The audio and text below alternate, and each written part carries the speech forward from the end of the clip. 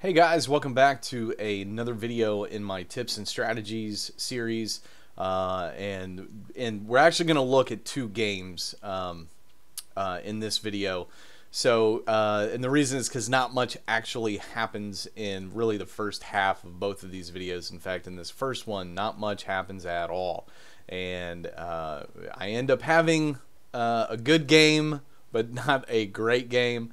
And you'll end up seeing why. So what ends up happening, just to get you caught up, we are jumping into Los Leones, and there's not a lot that really happens here.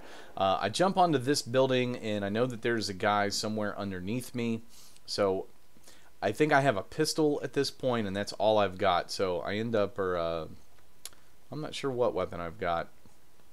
I guess it doesn't really matter. I knew that I didn't really want to get into a fight with the guy who was down underneath me, because I wasn't really, he probably was going to have a better gun than I was, so I just wanted to go ahead and kind of get out of there. So what I end up doing through most of this game is I actually don't see really anybody, and some of that ends up being by choice a little bit later on. So all that ends up happening inside of Los Leones, and we'll go ahead and actually put it just halfway through. So I end up being the only person left. Now, I end up finding an M4 and a SCAR. I've got a 4x scope on the SCAR. And half the reason that I'm staying in Los Leones at this point is because I'm still trying to find some attachments to go to my guns.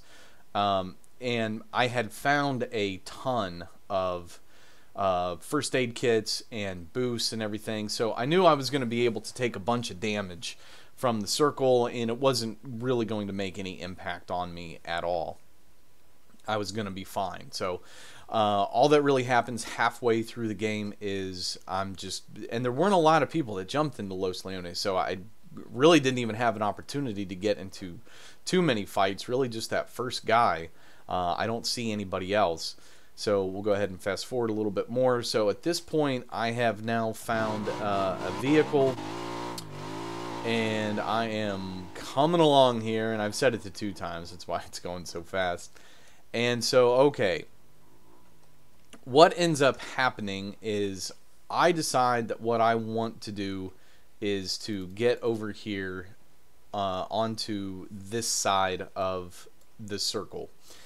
Now, the reason I'm trying to do this is because I knew that where the plane had come in, that most of the people would be on this side. And anytime you're coming into a circle late, it's better for you to try to pick a spot where you think there's going to be less people, because everyone is going to know where you are, because they're going to hear the vehicle. So when you give away your position for free, it's better to try to be in a spot where there's at least going to be less people to take pot shots at you and get you down. So that's why I end up moving into the area that I'm at. So the next circle ends up being really kind. So I'm already in the next circle at this point. So the main thing that kind of happens, that kind of dictates how I'm going to play the remainder of this game, ends up being this guy right here, Wombler Man. Now this guy has a fantastic game. He is taking people out left and right. I'm going to go ahead and set it back to 2 times. Now, as you can see, he actually just went to an airdrop. He ends up getting the M249. What Wombler Man actually does in this game is he just starts taking people out. He takes people out left and right. He gets so many people down. He's just goes on a tear. So the reason that kind of dictates what I'm going to do is because I can hear these shots, and I can look up here in the kill feed, and I can actually see what weapon he's using. So here's what I know. I know that I'm in the circle, and I know that the guy who's really closest to me is Wombler Man, and he's got the M249. And once I start seeing him just taking people out left and right, I know that I don't want to get into any kind of ranged combat with this guy, because I know that he's basically going to kind of just he's going to have too much of an advantage. So I know that he's going to end up being the guy. He gets down another guy. he's going to end up being the person that I'm going to probably have to end up engaging. So what I want to do is to make it a more level playing field. I know I don't want to get into a ranged fight. I want to get into sort of a mid-range to even a close range fight. That's what I'm hoping for. So I decide that what I need to do at this point is kind of just wait, and I need to let the circle kind of dictate where it is I'm going to go, and I'm going to just kind of wait for my opportunity to engage with this guy. And as the game kind of progresses, we'll just kind of keep watching. He ends up getting, takes down 2 more people right over here. It's funny because he actually doesn't see Case Face over here initially, and a guy on a motorcycle makes an appearance. And so these guys just kind of miss each other right there. You can see how close they are, but they don't actually engage one another right away.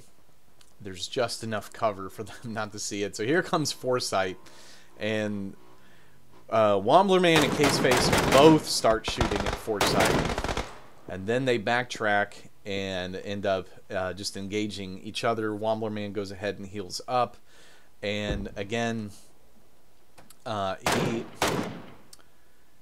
ends up getting Caseface down right here. Chucks a grenade actually and ends up taking him out. Boom, he goes down. Now Womblerman gets into a fight with Foresight, and he's able to get him down. So Womblerman is just having a fantastic game. I mean, he just is. So he's a little bit further away from me, but I still see the kill count. I see he's just racking up all these kills, and so I know I'm still probably going to have to engage with this guy. So you can see where the next circle comes in, and we're down to 9 people at this point. So I know that what I want to do is I can see the map. I know I'm still going to be in a fairly decent elevated position right over here. So this is where I'm trying to get to, is to stay within these rocks. And I'm just kind of lucky that there's not a lot of people around me at this point, that the Wombler is still the closest guy, and I know that this is the guy I do not want to engage at the moment. I know I'm going to have to if somebody else doesn't take him out, but I just kind of keep sticking to my plan, and my plan is just to kind of continue to wait. We get down to 5 people at this point. Wombler ends up taking some more shots over to Hamster. I can still hear these shots coming off. He doesn't get Hamster down. Cuddles actually nails Wombler.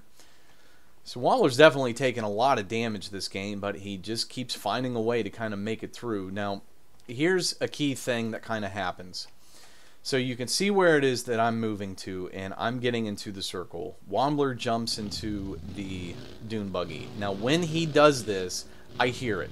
So now I know that this is going to be Wombler. I know that he is going to be the guy that was in the dune buggy, and I can hear where the dune buggy is. He stops to heal up, and I keep looking at my kill feed to see if the play zone is going to kill him. And when I realize that it doesn't, that's when I know that this guy is somewhere up here on top of these rocks. Now we're down to 3 people. So I'm kind of looking off into the distance. I can hear that gunshot. So Captain Teton is taking shots at the last guy, which is Wombler. So now I know where both people are.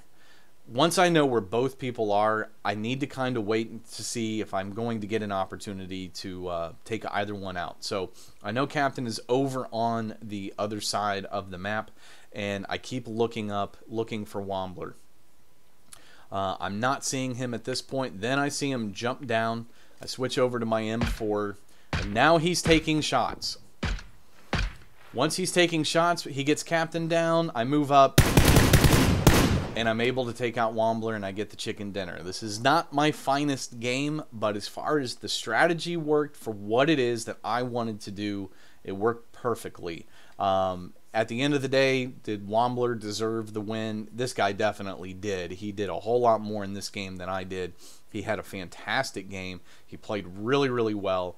I was just able to end up kind of doing what it is that I wanted to do in this game. I executed my strategy, and it ends up working out. So I'm not saying this is a model game. It's just a good example of I picked my strategy, I stuck with it, and it ends up working out. So let's go ahead and look into another game where at least I do a little bit more in this game. Alrighty guys, so in this game I end up jumping into El Pozo. You can see where the plane is coming down, and I end up getting really, really lucky in this game because I end up being sort of in the center of the circle the entire game except for the very, very end. So I end up jumping into El Pozo, which is one of my favorite places to drop. I think Pozo and Los Leones are basically my two favorite places to drop. I like the layout of the cities. It's sort of guerrilla warfare. There's a ton of buildings, a ton of cover. I like it when games basically end anywhere in the south, really, but also in El Pozo. I love games that end there. It's just, to me, it's a lot of fun to play there. So we'll kind of look in, and you can see that there's basically nobody in here. We got Knifey, Air 52, and Fatal Frog, and myself. And then we got guys down in Monte Nuevo, and that is it for the area. So I'm able to kind of move into a bunch of different buildings. I end up getting a bunch of all the stuff that I basically need for the entire game. I find a VSS and I have an AKM. I actually would have preferred a SCAR or an M4. I never find one through all the buildings that I go through, but ends up working out for me. So at this point, I don't want to leave Pozo because I'm in the center of the circle. I kind of want to see if I end up having to move, then I'll move when I need to. But at this point, I'm sort of in the center. I might as well just hang out here, get everything I need, and all that. So nothing actually happens for me until really the end of the game. So we'll kind of go halfway in. Ends up circles are still being here in the center. And the thing is, there's really nobody in Pozo. Nobody comes in. I'm not leaving because there's really no place that makes sense for me to run to. So I'm going to just kind of stick with my plan of staying in Pozo until I need to leave. Problem is, I don't ever see anybody to take shots at. So I'm down here in this building, and I kind of just keep looking. I move from window to window looking for people to engage. Never actually see anybody. So we'll fast forward here a little bit more because, again, not much is going on. So now we're down to 12 people, soon to be 11 people. So again, guys, I just get lucky in the fact that I'm constantly in the middle of this circle, and not much else is going on. Now, one guy who ends up having a really good game is a guy named McLawX, and he is coming from the top up here. Now, I'm calling this video Outgunned because in the previous game, there's a guy with the M249, Womblerman, and he's got a better gun than I've got, and so I try to pick my strategy with him. Now, McLaw ends up getting a Groza, so he had hit an airdrop, gets the Groza, and this guy actually has a really good game. So when I see that McLaw starts taking people out left and right, I know that what I want to do is be constantly looking at the kill feed to see like if this guy goes down. And the reason for that is the Groza is a fantastic, really powerful gun. So I know that if I'm going to have to get into a fight with this guy, I need to kind of have an advantage going into that fight because if it's a straight up fight, this guy is going to get me down immediately because that's just the power of his weapon. So we get down to 11 people. I'm still back into my area.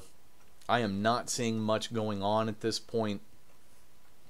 I'm going to go ahead and fast forward a little bit more here. So the next circle coming in, you know, I'm still in this circle. We'll go ahead and kind of fast forward and get it down.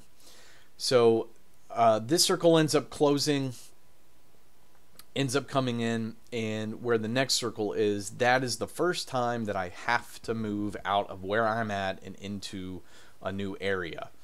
So we'll kind of see where this next circle goes, because it kind of dictates where it is that I want to end up.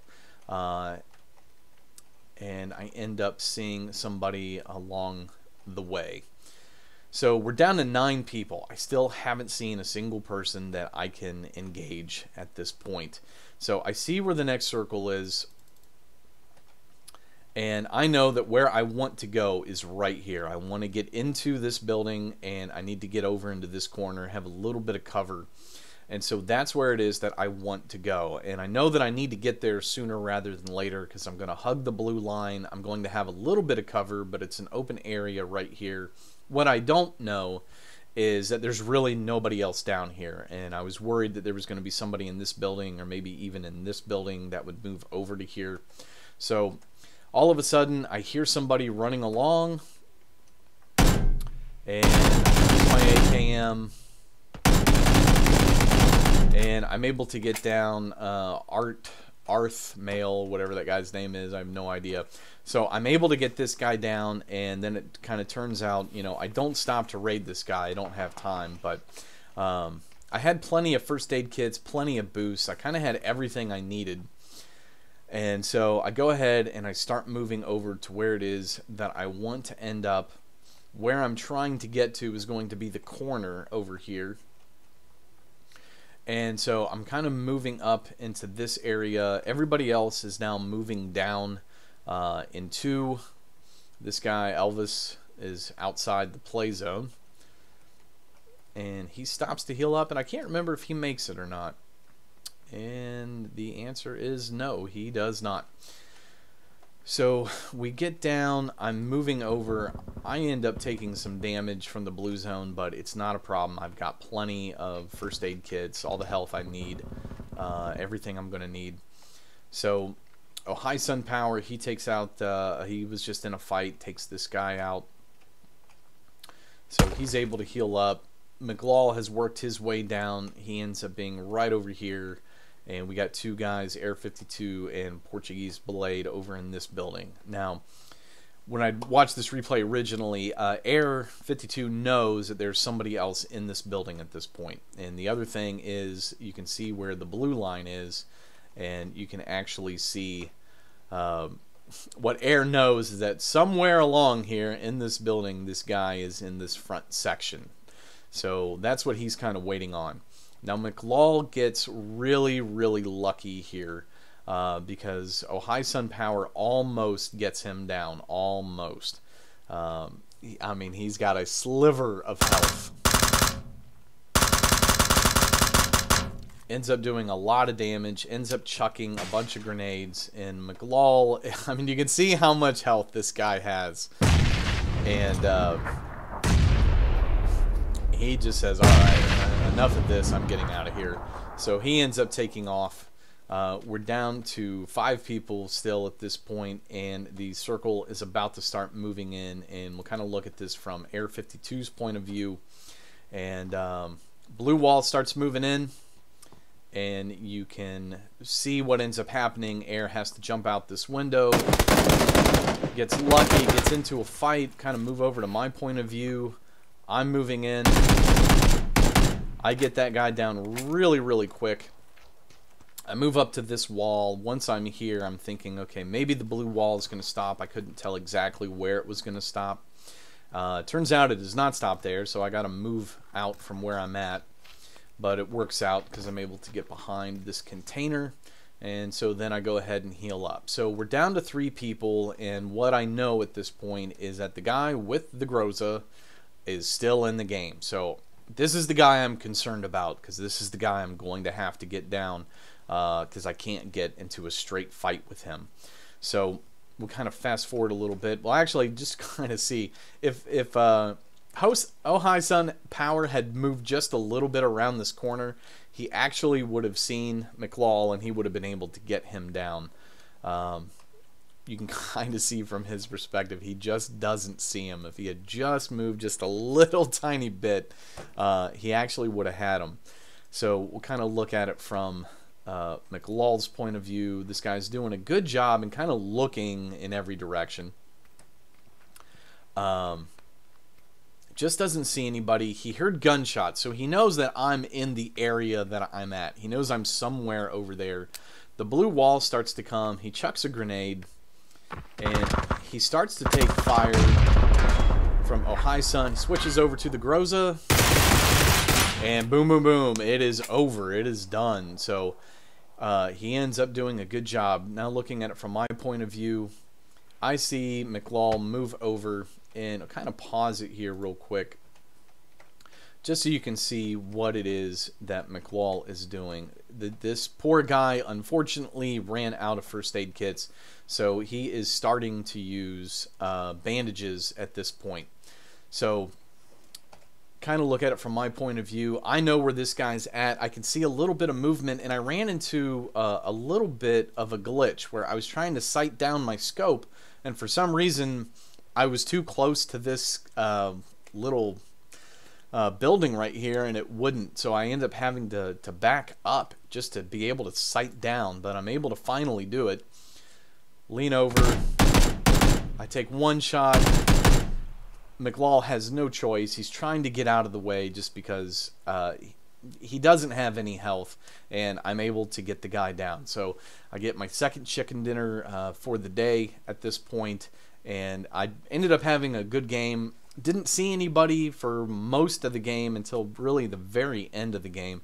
I never actually took any firepower at this point. So in both of these games, I'm outgunned with really the last guy, and so both times I'm just able to kind of use as much strategy as I can, put myself in a good position in both games in order to sort of get the win. And, you know, in both games, I definitely get lucky with some of the circles, and, you know, I get lucky near the end of the game.